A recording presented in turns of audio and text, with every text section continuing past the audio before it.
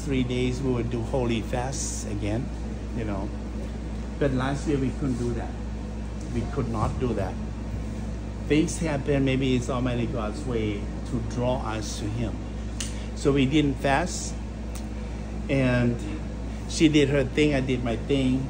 And this one day, I was reading the Bible, and I opened my phone to scroll to Bible scriptures to read, and Almighty God's movies popped out. I've seen that something like 10 years ago already, but then I thought it's not true. I thought it's false, right?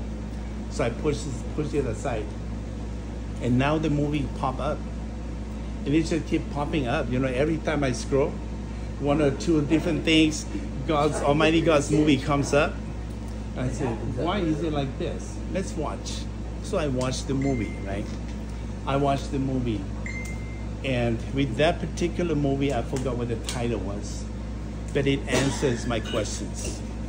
You know, they debate over the Bible and Almighty God's words. So that particular movie alone has already answered a lot of my questions and my curiosities, because it has expressed the truth, right? After watching the movie, I go, let's watch some more. So I searched for more movies and watch it. I watched for one whole week. And I told my wife, saying, honey, you should watch the movie too. This is Almighty God. I think it's true. I don't think it's false like people say. I also did a search to see if Almighty God is true. When I did a search, of course, the mass media and then the church, they said, yeah, Almighty God is not the true God, it's false, right? But when I see one of the interview of the Chinese people, and they brought in this farmer to interview, and what goes in my mind is, why don't they interview important people but they're farmer? It's like they're paying the farmer to say whatever they want to say. Propaganda, right? They pay this farmer to say whatever they want to say. So that discredit their ability to convince me that Almighty God was false.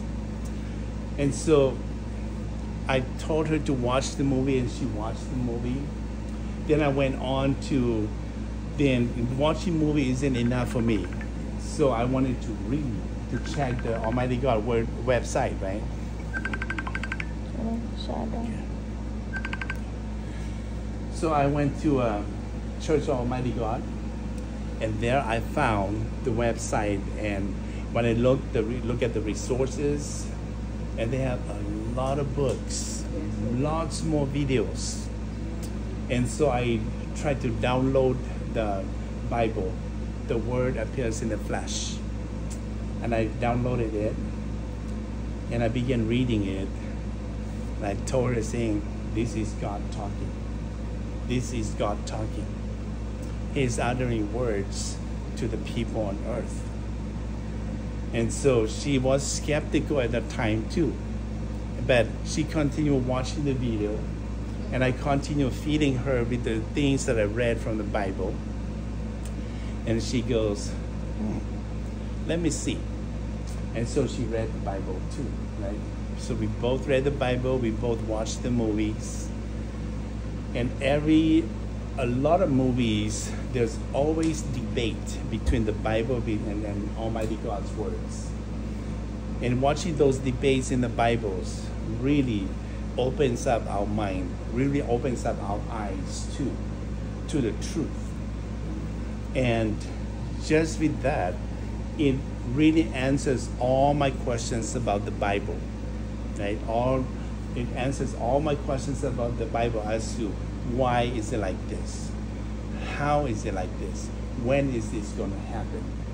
You know, at first, I never thought about the prophecy that the Lord Jesus made with the Apostle John in the book of Revelation, chapters 2 and 3, which says, whoever have an ear, let him hear what the Holy Spirit says to the church. It never occurred to me until I read the Bible and watched those movies. then I really understand what this means.